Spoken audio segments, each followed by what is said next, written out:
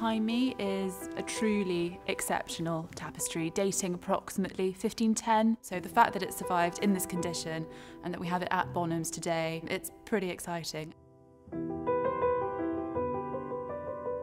At this point, the story of Troy would be such a hot topic. We know that previously, right at the end of the 15th century, that kings like Henry VII commissioned Trojan tapestries just because they wanted to have that inherited history and have that connection to Aeneas. Some kings even claimed Aeneas as their direct ancestor.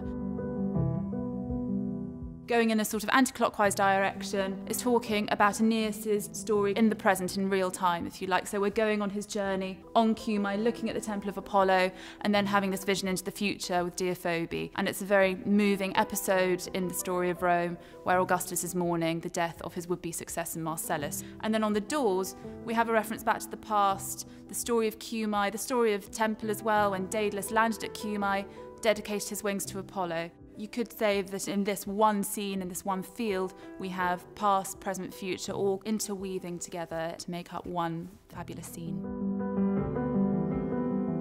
Another really striking quality of this is, of course, the colours and how brilliant they are, how beautifully they survived over time.